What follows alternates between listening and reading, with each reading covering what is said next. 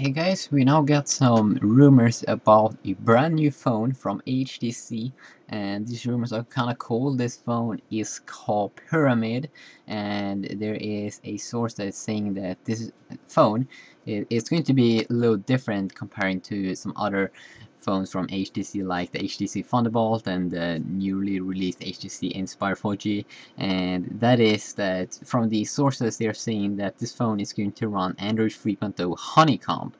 Now, this is a Google's OS for tablets like the Motorola Zoom, so I don't get it. Android 3.0 Honeycomb, that sounds interesting.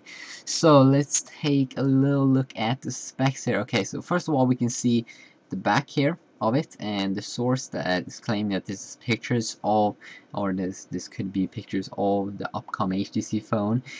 You could see that it is having the Google logo there, just as the HTC put on the Nexus 1 phone. It also got that Google logo, and then it will seem to be having a 1.2 gigahertz processor.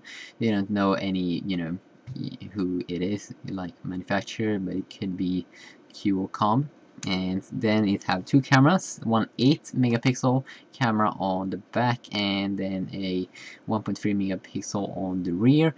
You also got autofocus and flash on this camera.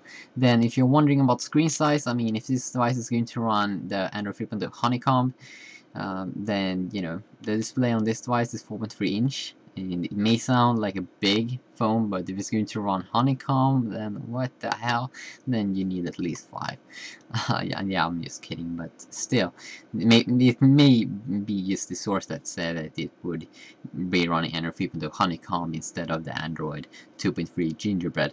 And then the resolution 960 by 540 in pixels, obviously, a Wi-Fi, Bluetooth, and you have wonderful apps. But I think this phone, it looks good, it looks sweet. So hopefully we can get some more quick little rumors. I'm also going to make a very quick video, I think, about the HTC Thunderbolt, because we have some new rumors about that phone as well, or actually not rumors, it's confirmed thingy. So yeah, kind of awesome. HTC, yeah, see ya.